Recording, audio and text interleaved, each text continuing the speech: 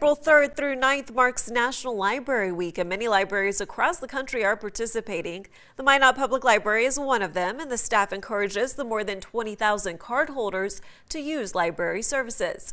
The library offers traditional services like checking out books and CDs, but people can also utilize research services and take technology classes.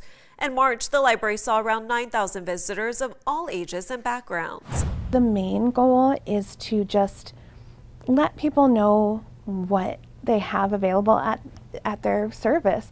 For me, this year in particular is very special because we haven't done anything the last 2 years, so it's a little bit of a celebration. The theme of this year's National Library Week is Connect with Your Library, and MPL has events and prizes planned throughout the week.